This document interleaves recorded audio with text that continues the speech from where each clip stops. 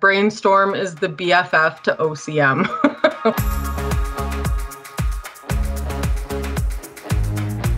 My team at Interpipeline, along with our change managers, is really to make sure that the organization has the best user experience with our technology. We had a mission of rolling out Windows 10 and Office 365 to 1,400 users in less than 6 months with about a handful of a team. Sometimes people have questions, and those questions can be anywhere from 5 minutes to 5 hours. We needed to bring in a partner like QuickHelp because we had such a small team in person that we needed to have a support system in the room when we weren't there. And we wanted to make sure that this really just wasn't a checkbox on a project. It had to be something that fit well organically within the organization so that we could continue to sustain it beyond the project.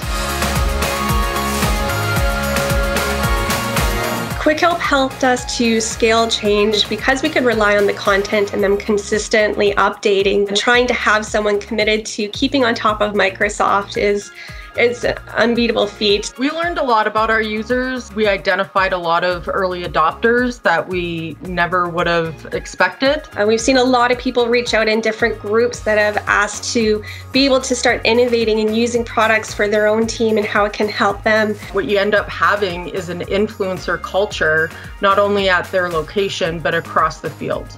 We were actually able to transition off of Skype into Teams very, very quickly as well because people were already in there, already playing organically to a point where without even having to do a proper project, we had 60% adoption in there organically. BrainStorm extended our reach at Interpipeline simply by supporting all of the key messaging that OCM had. It also encouraged professional development and a self-service model that we really needed. Being able to rely on QuickHelp for the content and updates from Microsoft means that we don't have to constantly content creating. The thing that surprised me the most was that we could actually do it. We were all very confident we could, but actually being able to complete it on time, within budget, and not have to sacrifice the user experience really made that project a proper win.